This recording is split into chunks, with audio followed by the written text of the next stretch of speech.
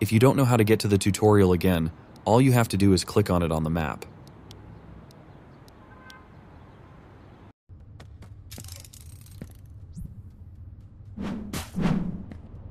You will have to reach that round tunnel. Remember, your hands are equipped for walking. When you spawn and turn to your left, you will see this building.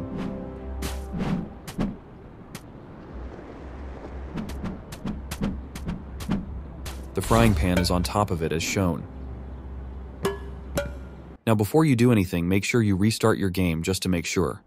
Also, turn the combat area to 4 waves and 9 enemies pre-wave. The best powers to get the pencil are slow motion or ultra speed, and FYI, it's a lot easier with ultra speed. To make it fairly easier, only use a pistol.